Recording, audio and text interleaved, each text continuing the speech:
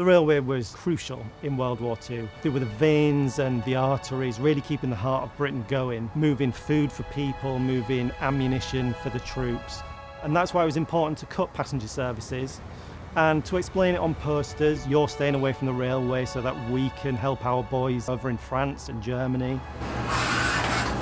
When you think of railway factories, they were no longer just making trains and track. 32% of all the work going on in railway factories was dedicated to war work. A place like Derby, they were building tanks. These are British tanks destined for the battlefront in Russia. The idea when the war broke out, having looked at what happened in Europe already, was that by 1939, the Germans will be sending air raids over on the dot that we declare war. So the priority was to get those vulnerable children out of big centres like London, Liverpool. I was evacuated in 1939, age 8.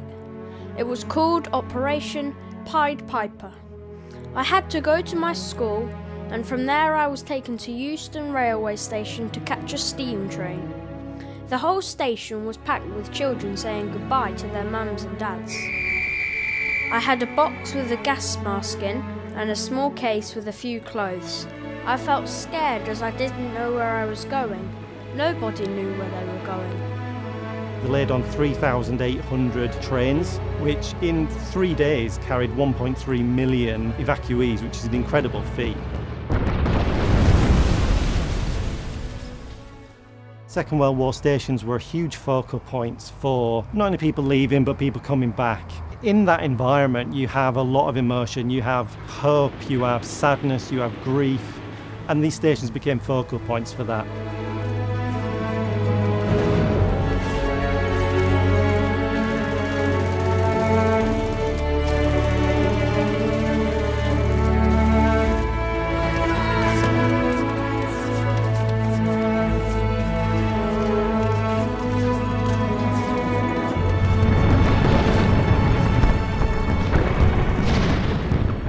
When Dunkirk happened, nobody knew how many troops were going to be coming home. How many trains do we need? You know, how much service do we need? How much space do we need on the network?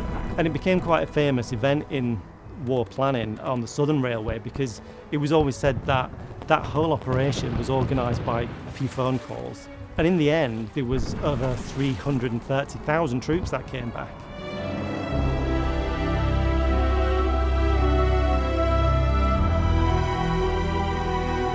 A lot of train planning was learnt there on how to best optimise routes and get from A to B quickest and most efficiently, really.